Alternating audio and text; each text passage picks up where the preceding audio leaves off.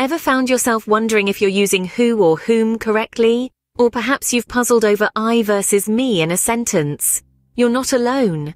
Welcome to the fascinating world of English grammar, where even the most fluent speakers can sometimes trip over common grammar mistakes. It's a journey that takes us through the intricate maze of subject-verb agreements, pronouns, adjectives, and adverbs. But don't worry, it's not as scary as it sounds. Stick around to find out how to avoid these common mistakes and improve your English grammar. One of the most common grammar mistakes involves subject-verb agreement. Now, what do we mean by that? Well, in English, the verb in a sentence must match the subject in terms of number. That means if the subject is singular, the verb must also be singular. Conversely, if the subject is plural, the verb must be plural. Let's take a look at a couple of examples to clarify this concept.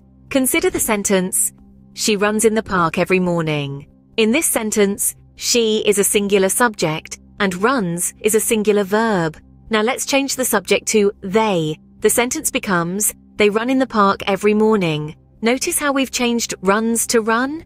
That's because they is a plural subject, so we need a plural verb. This concept might sound straightforward, but it can get tricky, especially with collective nouns. For instance, the team is playing well versus the team are arguing among themselves. In the first sentence, we consider the team as one unit, so we use a singular verb is. In the second sentence, we're considering the individuals within the team, so we use the plural verb are. So the rule of thumb is, pay attention to the subject. If it's singular, use a singular verb. If it's plural, use a plural verb.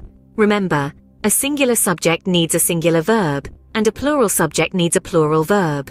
Another area where many people, including English learners, often slip up is the use of pronouns. Pronouns are words we use in place of a full noun. There are many different kinds of pronouns, but let's focus on two of the most common types: subjective and objective pronouns. Subjective pronouns are used when the pronoun is the subject of the sentence. These include I, you, he, she, it, we, and they. For example, when you say she runs fast, she is the subject who is doing the action of running. On the other hand, objective pronouns are used when the pronoun is the object of the sentence. These include me, you, him, her, it, us, and them.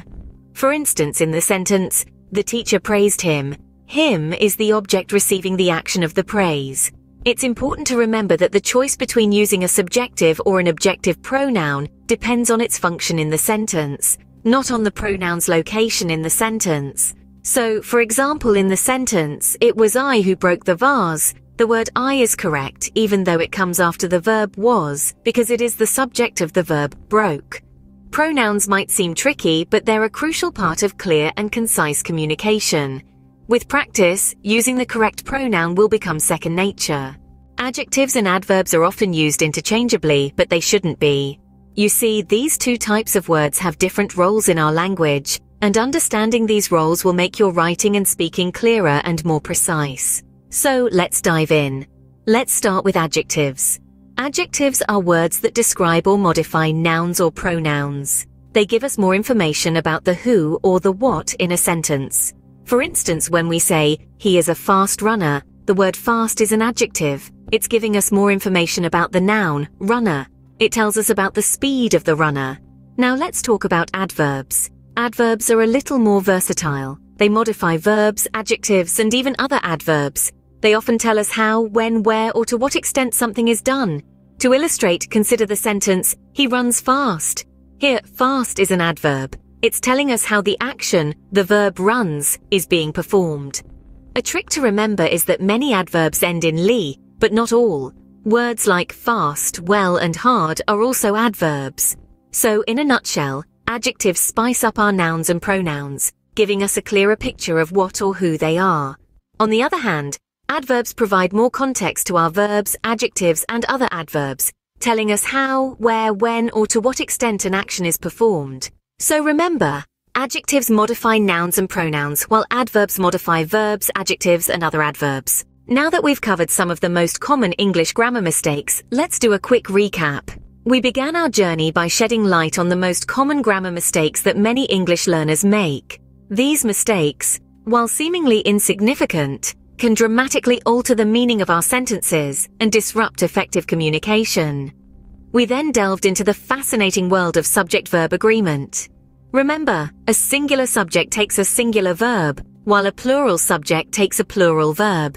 Simple as it may sound, it's a rule that can easily be overlooked. So always ensure that your subject and verb are in perfect harmony. Next, we ventured into the realm of pronouns. These handy little words can replace nouns in a sentence, making our speech and writing less repetitive and more fluid. However, it's crucial to use them correctly. Always ensure that your pronouns agree in number and gender with the nouns they replace. Our journey continued with the exploration of adjectives and adverbs. These descriptive words add flavor and detail to our sentences. Adjectives, as we've learned, modify nouns and pronouns, while adverbs modify verbs, adjectives, and other adverbs. However, they must be used judiciously and correctly. Remember, adjectives answer the questions what kind, which one, or how many, while adverbs answer how, when, where, why, and to what extent. English grammar, like any language, requires practice and patience. The more you immerse yourself in the language, the more comfortable you will become with its rules and quirks. Keep practicing these rules, and you'll be well on your way to improving your English grammar. Thanks for watching, and don't forget to subscribe for more helpful English lessons.